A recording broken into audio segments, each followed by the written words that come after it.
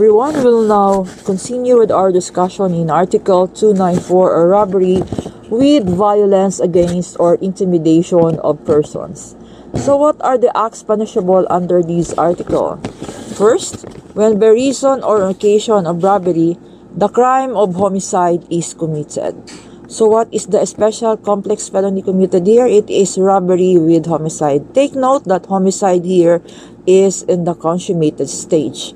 There is no such crime as robbery with attempted homicide or robbery with frustrated homicide, as discussed in the case of People versus Coronado Lagmay, October 29, 1992. We have this Latin maxim here that expressio unius exclusio ulterius, or what is not included is deemed excluded, and paragraph 1 only includes crime of homicide in its consummated stage.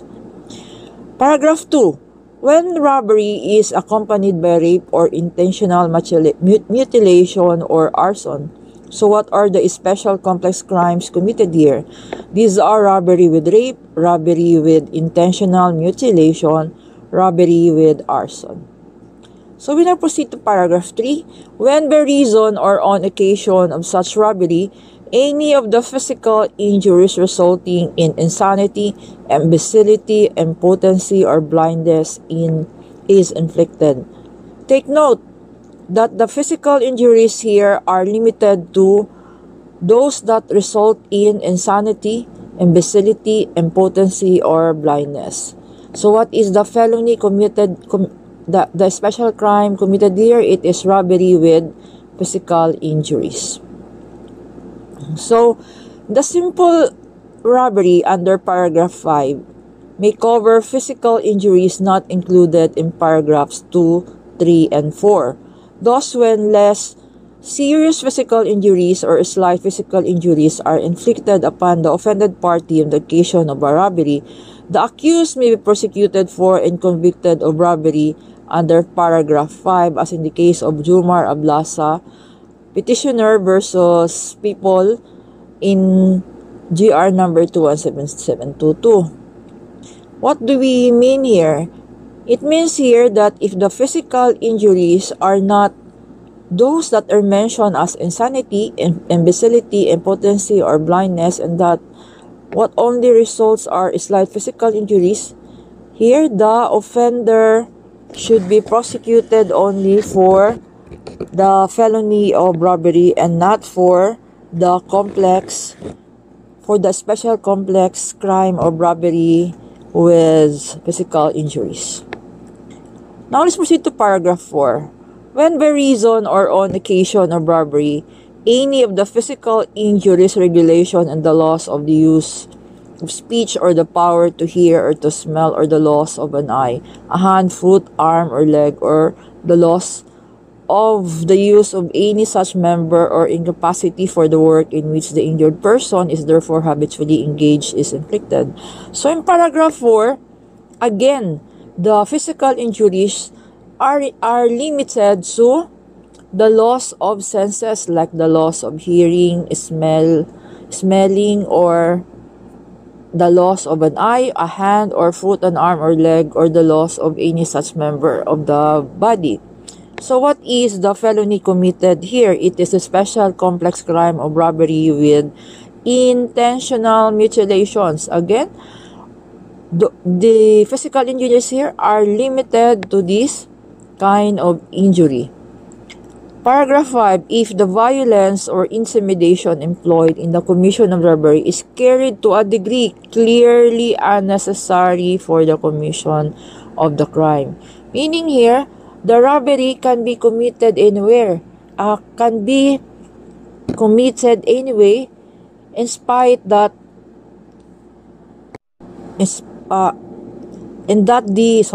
that the robbery can be carried anyway, and violence or intimidation are not necessary. So we now proceed to paragraph 6. So when in the course of its execution, the offender shall have inflicted upon any person not responsible for the commission of the robbery any of the physical injuries in consequence of which the person injured becomes deformed Here, you have to take note of the word deform. And he becomes incapacitated for the performance of the work in which he is habitually engaged or for more than 90 days, or the person injured becomes ill or incapacitated for labor more than 30 days. So these are serious physical injuries. And paragraph 7, if the violence employed by the offender does not cause any of the serious physical injuries defined in Article 263, or if the offender employs intimidation only. So again, let me remind you that all the felonies mentioned in this article are special complex crime. As a review, special complex crimes are component crimes constituting a single indivisible offense, where the law provides a single penalty for two or more component offenses. The resulting crime is called a special complex crime. Some examples of these special complex crime mentioned in Revised Penal Code are the following: robbery with homicide, robbery with rape, kidnapping with serious physical injuries, kidnapping with murder homicide, and rape with homicide. In a special complex crime, the prosecution here must necessarily prove each of the component offenses with the same precision that would be necessarily if they were made the suspect of separate complaints. So as per RA 7659 amending Article 267 of the Revised Penal Code by adding thereto this provision: when the victim is killed or dies as a consequence of the detention, or is raped, or is subjected to torture or dehumanizing acts, the maximum penalty shall be imposed, and that this provision gives rise to a special complex crime. Again, it is a special complex crime if it is the law which provides the penalty. So, if you notice here in Article 294, these are all special complex crimes because it is the law, it is the article here that provides the special penalty for the said special complex crime. The reason that we are mentioning it as a special complex crime because we already know that there is also a term complex crime defined in Article 48. But remember, the complex crimes in Article 48 and Book 1 that we discussed before are not in any way related to a special complex crime, because if you check here the definition of complex crime under Article 48, here it is: when a single act constitutes two or more grave or less grave felonies, or when an offense is a necessary means for committing the other, the penalty for the most serious crime shall be imposed, and the same shall be applied to each maximum period. So, an example of complex crime when an offense is necessary means committing the other, here we have here the staffa through falsification public document. That is a complex crime. So when a single act constitutes two or more grave, so when you throw here a hand grenade, by throwing the hand grenade, it may result to homicide or physical injuries or less physical injuries or other less grave felonies, but this is not the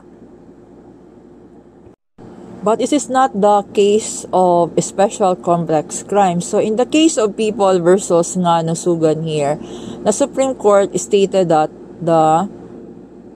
Article 48 defining complex crime does not apply to the crimes covered by Article 294. The latter article, or Article 48, already provides a penalty for each kind of robbery with violence against persons in the first and fourth paragraph thereof. There is only one penalty prescribed even if the two crimes are committed. And also Article 48 applies only when a complex crime is not punished with a specific penalty. On the occasion or by reason of the robbery, note the phrases "on the occasion" and "by reason of robbery." This phrase means that the homicide or serious physical injuries in paragraphs 1 and 2 of Article 263 must be committed in the course of the felony because of robbery. So the crime of homicide committed on the occasion of robbery, where the victim was killed on the occasion or when the four accused taking the chickens under the house of the victim. The offense is robbery with homicide, not theft and homicide as in the case of People versus Mabasa. Therefore, it is a special complex crime. So let us now listen to the report of Samuel Mercado. Case Digest on Robbery with Homicide. People versus Solamilio. 404 Escra 211. Facts of the case. The accused men, Edgardo Ilarbe, Eddie Trumata, and appellant Julian Solamilio work and live in the bakery owned by the victim, Alexander Giron. The other appellant, Liberato Solamilio, was also at the bakery in the afternoon on the day of the crime. The following day, the victim was found dead. After the commission of the crime, all four accused fled. Edgardo and Eddie to Lamitan, Basilan, Julian to Dumaguete City, and Liberato to Zamboanga City. When Liberato was arrested in Zamboanga City, the victim's wristwatch and wallet were found in his possession. Julian admitted that immediately after the victim was killed, he picked up the 995 pesos scattered on the bakery floor after Eddie and Edgardo ransacked the drawers containing money. The issue of the case, whether the crime charge of robbery with homicide is proper. The ruling of the court. In the crime of robbery with homicide, a crime primarily classified as one against property and not against persons, the prosecution must firmly establish the following elements. First, the taking of personal property with the use of violence or intimidation against a person. Second, the property taken belongs to another. Third, the taking is with intent to gain or animus lucrandi. And fourth, on the occasion of the robbery or by reason thereof, homicide was committed. In this case, the prosecution amply established the said elements. Accused Julian's contention that he cannot be held liable for homicide because he only took the money but did not participate in the victim's killing is untenable. Also, Liberato's alibi did not overcome the presumption that a person found in possession of a thing taken in the doing of a recent wrongful act is the taker and the doer of the same act. What is essential in robbery with homicide is that there is a direct relation and intimate connection between the robbery and the killing, whether the latter be prior or subsequent to the former, or whether both crimes be committed at the same time. The rule is well established that whenever homicide has been committed as a consequence of or on the occasion of robbery, all those who took part as principals in the robbery shall also be held guilty as principals of the special complex crime of robbery with homicide, whether or not they actually participated in the killing, unless it clearly appears that they endeavored to prevent the homicide.